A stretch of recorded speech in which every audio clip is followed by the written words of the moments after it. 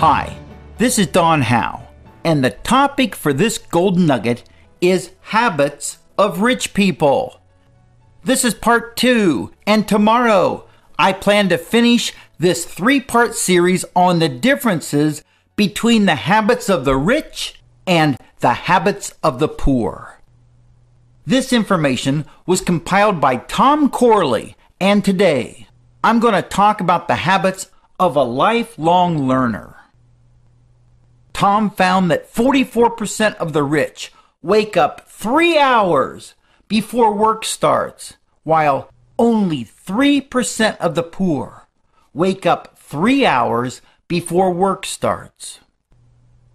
Do you wake up early? Do you exercise? Do you work on personal development? 86% of the rich believe in lifelong educational self-improvement, while only 5% of the poor believe in lifelong educational self-improvement. Almost 9 out of 10, 88% of the rich, read 30 minutes or more each day for education or career reasons, while only 2%, that's only 2 out of 100, only 2% of the poor read 30 minutes or more each day for education or career reasons. 86% of the rich also love to read. That's almost 9 out of 10, while only 26%, or about 1 out of 4, of the poor love to read. Do you love to read? Do you love to learn? If you're a parent, do you make your children read good books?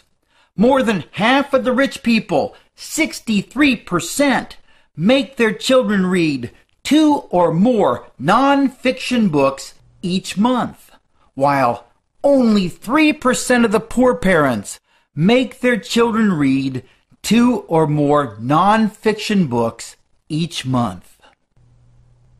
The ratios are almost the same when it comes to listening to audiobooks. 63% of the rich listen to audiobooks during their commute to work, while only 5% of the poor listen to audiobooks during their commute to work.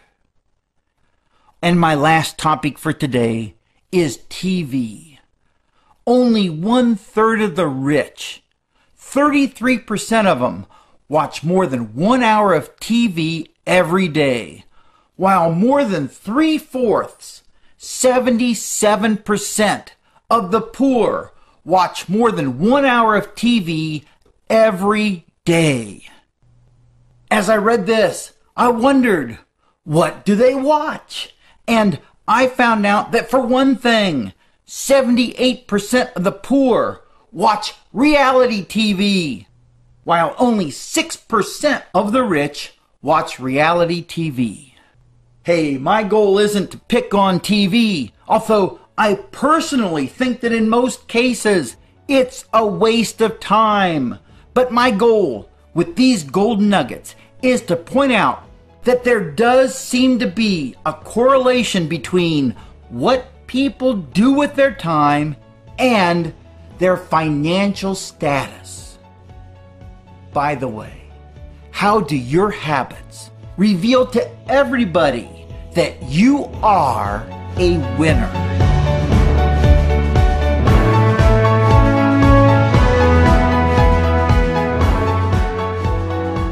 Thank you for listening to this Golden Nugget by Don Howe. To learn more about Don's free sales success system, or to have a free success audio like this one sent to you each weekday, please visit donhowsuccess.com. That's DonHowesuccess.com.